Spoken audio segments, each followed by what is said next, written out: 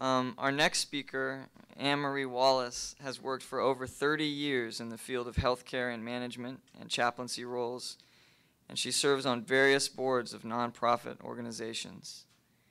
As a member of the Board of Trustees of the Institute for Spirituality and Health, she serves on committees to enhance the awareness of holistic care for patients, to include spiritual care. Presently, AnneMarie serves as the coordinator for congregation care at First Presbyterian Church, Houston. In this position, her time is distributed between hospital visits, a homebound ministry, and working collaboratively with the congregational care ministries. She frequently serves as a chaplain presiding over memorial and graveside services. It's been a true pleasure for me personally to get to know AnneMarie during my time at Institute for Spirituality and Health. Can you all welcome her now?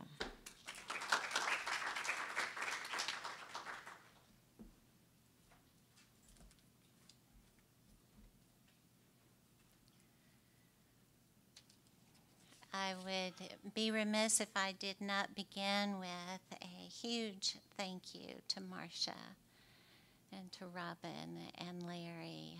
I got to sit over here with them. To be able to speak in the same evening with you all is a real treat for me. Thank you so much. Also for Stuart's opening and the way he even introduced all of us into this sacred language that we all encounter and share and live within, but continue to learn how to put words to. So thank you, Stuart, also. Robert Frost, we all know Robert Frost and would love to have known him, I'm sure. One of my favorite, very brief poems that he is well known for is "The rain to the wind said, you push and I'll pelt. And so the flowers lay fallen on the garden bed, so fallen over, and I know exactly how they felt." There's a place in all of our lives when we can relate to that beautiful poem. Either the rain or the wind was pushing and pelting, and our lives just felt so overwhelmed, and we felt like we were laying there on the garden bed, and someone needed to come along and lift us up again. So my story is about me, but also about a relationship with several people. As a young woman, I married a really lovely person. We had 2 children. Oh my gosh, adorable children. Very blessed to have had those great events in my life. As a young woman growing and learning to raise those 2 children, I got to know other women that had children. Sometimes as I built those relationships, we would get to know one another and the children, and then also the husband, and a small little community would be built. Or it was just the core right there. The children loved one another, so the mothers found a way for the children to be together. This particular woman that I got to know, our children loved one another, so I had the blessing of getting to know her. That led to also the families getting to know one another.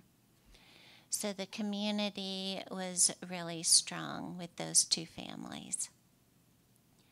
That included eating together and learning how to ride bikes together, and baptisms, holding each other's children when they were hurting, listening to their pain, whatever those issues were. the families grew very close together. I'm going to name the husband and wife Regina and Henry, just to protect their personhood. But amid all of those things, the babies, holding the babies, having barbecue together, growing together, professions being built and growing together in community. All the adults mentioned continued to grow, and lives went different directions. In my particular journey, I went back to school and got a degree in counseling after having already a business degree. And that degree in counseling led to chaplaincy. Chaplaincy, as you all know, is walking along beside people and listening to the language of their soul. Oftentimes when they're very sick, when they are suffering, and indeed at the end of life stages. I am so privileged to have, after the 4 years of chaplaincy training in 4 different hospitals, and then beginning seminary, learned from many, many people the ability to listen, and listen to lots of different ways that language was spoken to me, the language of their soul. It could have been through their eyes, it could have been through their hands, it could have been through their artwork, objects in their room, the anger that was expressed, anger toward God, anger toward their church, anger at me because I represented spirituality, anger at their families, at the journey of their life. But as the expression and the landscape of their soul was expressed and is continued to be expressed, my heart and my soul went on the journey with them also. You really can't separate the two. So going through this education and then becoming a chaplain and serving in this role for several years and learning to love it as I did, my close friends, including this Regina and Henry that I had told you about, and their children, knew about that journey that I had been on. And they were very supportive. At each graduation, they were there, part of the group, clapping and saying, way to go. And I was so grateful that they were among the people that supported me and loved me, because it was a continuum, if you will.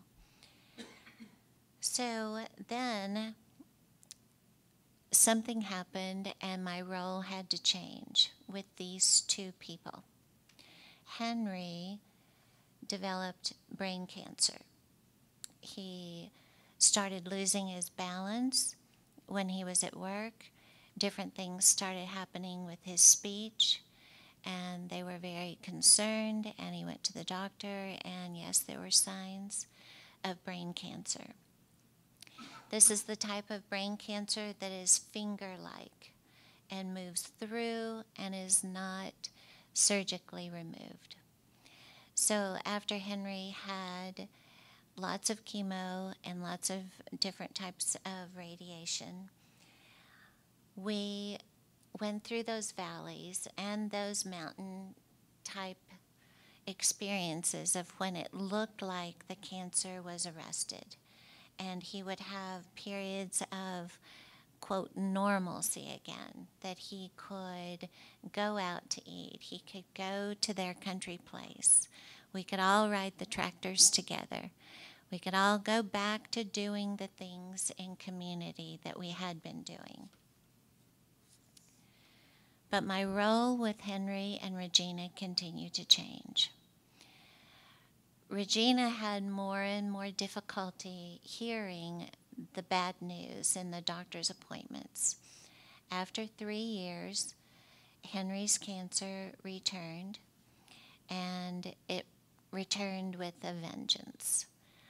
And his speech started to go away, except for just little whispers. His balance was compromised completely. He needed to be in a wheelchair. So this was a man of a very strong stature, a very bold, loud laugh, a real country, fun way of telling you what he was thinking, and helped you laugh at life and bring you into their lives. Reduced to a little whisper and into a wheelchair. So as we continued in this journey of caring for Henry, I was no longer one of their best friends. I became their chaplain. I did not want to be their chaplain. I wanted to be just their best friend. I wanted to be the godmother of their children.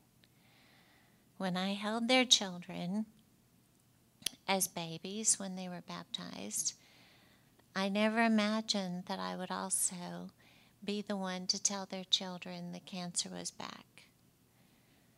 But I was given that role.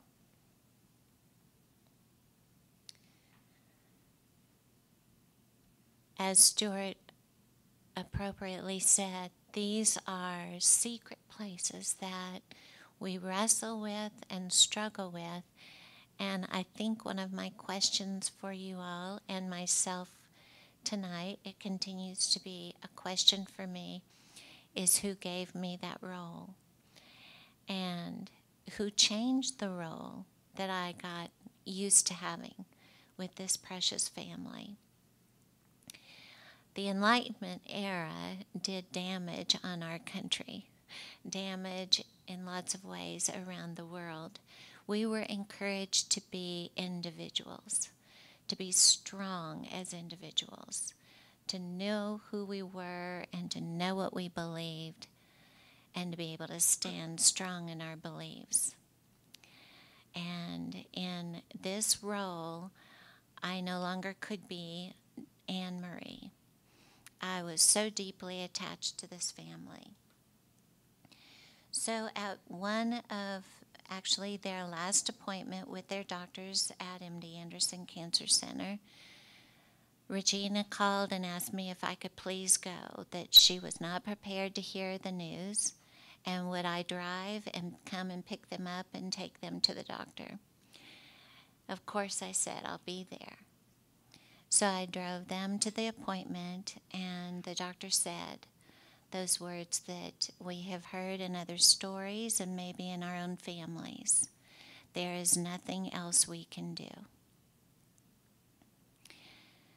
So Henry, big, tall, strong Henry, tears rolling down his face, looked over at me, and he couldn't say anything, and he looked over at his precious wife, Regina, and she was in tears.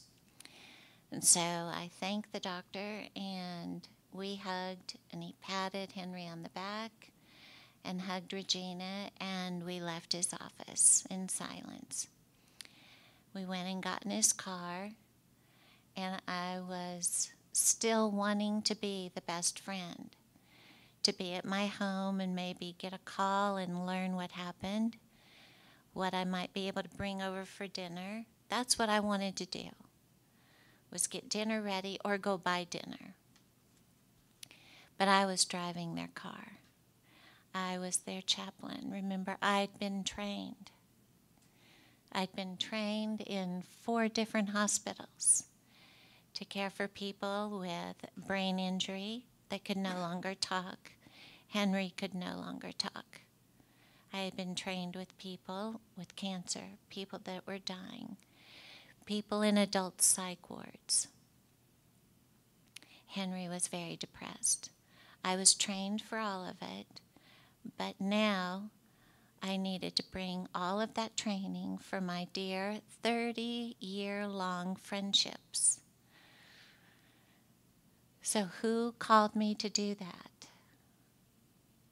Who asked me to switch that role?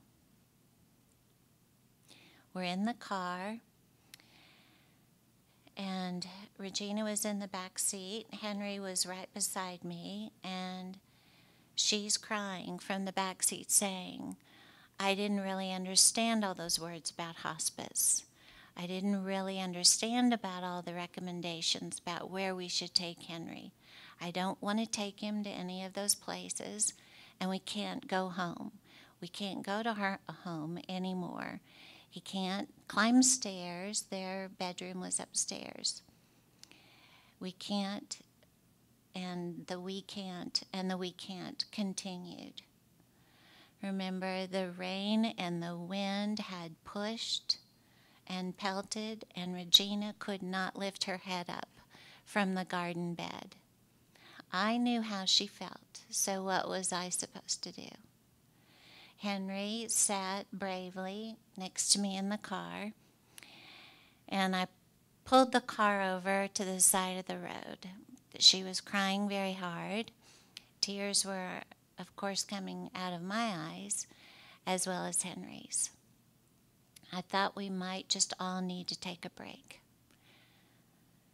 So I pulled the car over and I looked over at Henry and he said, please take us home to your home.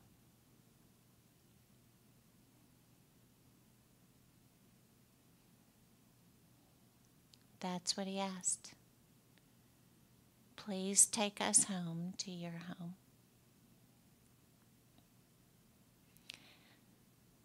Somehow I must have been prepared for that moment.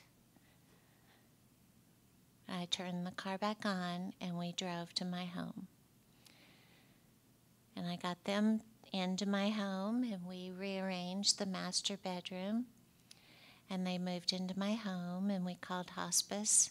And they came and brought a hospice bed. And we scooted the master bedroom bed over against the window and completely rearranged the furniture, and I moved into the guest bedroom. I'd never slept in my guest bedroom. It's kind of nice. I never intended to sleep in the guest bedroom. But they moved into my home, and their children came on a daily basis. The children I held when they were being baptized are now grown adults having children. And so they were in my home. My home changed dramatically. The kitchen changed. The living room changed so that the wheelchair that Henry sat in could be right there in front of the television. And my home was never more beautiful than those months that Henry and Regina lived in my home. He could no longer talk, but he could say, thank you. And that's all he said. You would go in and do this or that for him, whether it was feed him his favorite thing in the world, which was ice cream, and it's all he could eat before he died, or put on his music that he loved, which was a CD that I listened to sometimes, George Winston's Piano Pieces. I recommend it. It's so beautiful. So he would just point gently over to the CD player and we'd turn his music on. Or maybe he would point this direction to a photo album and everyone would lay it beside him and show him pictures. And he would just nod his head and say thank you. And he would say thank you. And the day before he died, that was what he said. His last words were, thank you. And then it was silence for several hours before he passed away. And there he was, months later, after that day, when I pulled the car over and he said, can we go to your home? In my home, he breathed his final breaths with his beautiful, precious wife, one of my dearest friends, laying there beside him. And I sat at the foot of the bed praying with them, still being their chaplain, and they were still being my best friends. So I titled this A Home Expansion.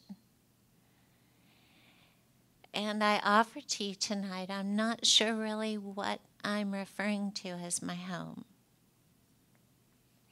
It might be my heart, it might be my soul. It's definitely the walls of my home. But it's so much more. I had to change everything that I knew in that friendship, everything that I wanted to be to them, and serve their lives. So you might have an answer to that question for me. Who asked me to take them home with me that day, really? Was it Henry?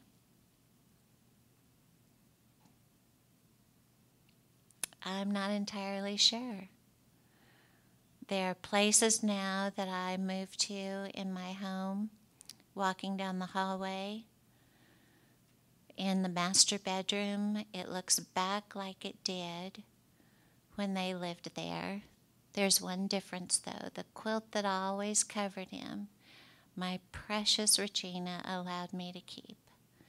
And it's draped across an easy chair that I sit in to read. So my home is a really beautiful place to be in now, because their lives changed dramatically there. They encountered eternity in those rooms. They showed me a picture of eternity. They showed me more about the God that I love and believe in than that I ever thought I would see and encounter. So for that, I'm very grateful. I'm grateful to you all tonight listening to this story. It's very sacred to me. I'm still learning from it. I'm still learning what community means. I changed through this story from being an individual with a profession to a woman that stands very enriched by community. Thank you very much.